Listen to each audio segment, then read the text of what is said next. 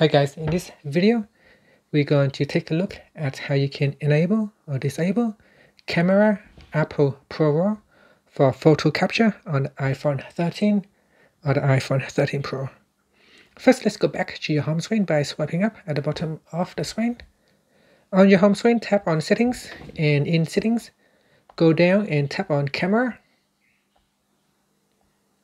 Next, in Camera Settings, go down and tap on Formats.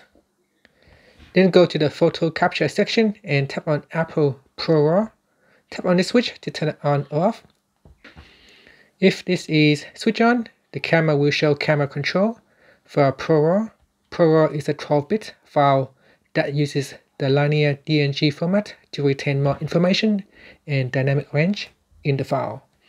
Okay, so if we switch this on, and if I turn on or open up the camera app, you can see at the top here, when you are in photo mode, there is a RAW option that you can switch it on. Once it is switched on, you can take a photo in RAW format. And if I open up the photo, you can see it say that this photo has been taken in RAW format. And if I tap on the information button, I can get some information about a photo in this RAW format. And that's it. Thank you for watching this video. Please subscribe to my channel for more videos.